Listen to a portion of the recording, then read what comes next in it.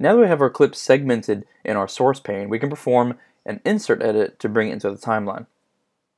To perform an insert edit, I can click on the Insert Edit button that is on the bottom of the source pane, and it will bring our clip that is marked with our in and out points only down to the timeline.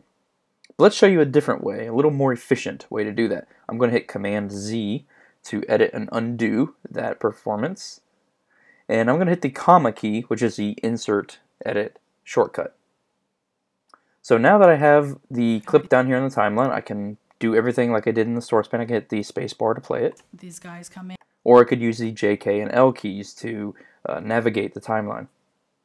So I can zoom in to the timeline so I can kind of see more what I'm doing. I can hit the plus key, or I can hit the minus key to zoom in and out. One really nice shortcut is the Fit to Timeline view. So that is the backslash key. If I hit that, it will zoom the timeline in or out to show all of the clips that I have on the timeline. So this is as good of a time as any to talk about track selection. Okay, so I'm going to just select my clip, hit delete, and make sure my playhead is all the way at the beginning. And we'll talk about track selection over here. If I undo my video 1 track and I hit my comma key, only the audio from my clip is brought down.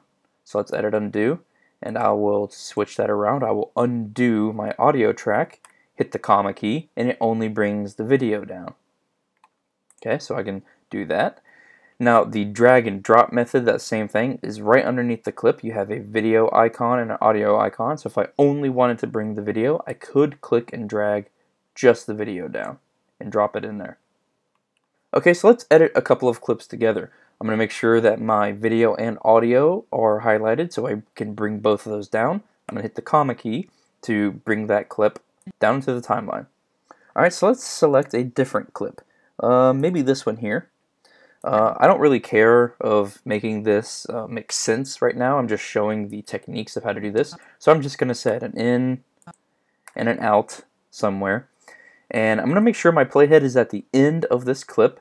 I can either click and drag the playhead, but it doesn't do like in Final Cut where it would snap.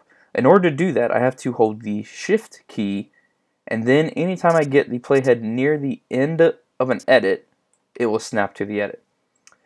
Or I can hit the up and down arrow key. So for instance, if I have my playhead in the middle of this clip and hit the down arrow key, the playhead will automatically jump to the next edit point. And vice versa, if I wanted to go to the beginning, I can hit the up arrow key. Okay, so down arrow key to the end, and I'm going to hit comma to bring this next clip in. And there we go. We've now added 2 clips into the timeline. I'm going to hit the backslash key to zoom, and we can see we have 2 clips. Alright, let's go ahead and add one more in here, and let's get a different person. Let's do a Rebecca clip. Why not, right? So let's double click on one of hers, and again, I'm just going to select a in and an out point. I'm going to make sure my clip or my playhead is all the way at the end, so I'm going to hit the down arrow key, and again I will hit the comma key and the slash, and there we go. So now we have 3 clips around here that we've edited together simply by just doing a couple of keystrokes. Alright, so let's talk a little more about the insert edit option. Let's find another clip here from Rebecca, and I'm going to do another in and an out point. And let's say we wanted her clip to be in between 2 of these other clips that we did in the first time here. So I want to make sure that my playhead is on the edit point. So again, I can hold Shift and drag my playhead to make sure it is in between them. And if I hit comma, now we've edited the Rebecca clip from the source pane right in between our other 2 clips. So let me just play it. Of anything sometimes. And he was so happy.